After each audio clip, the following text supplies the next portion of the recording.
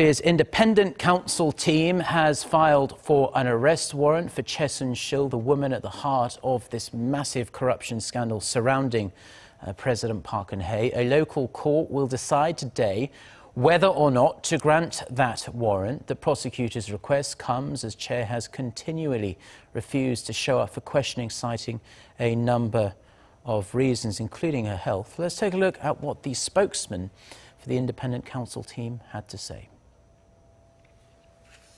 She's making an issue about the investigation, calling it forceful, which is a groundless claim, so we consider she has no will to show up.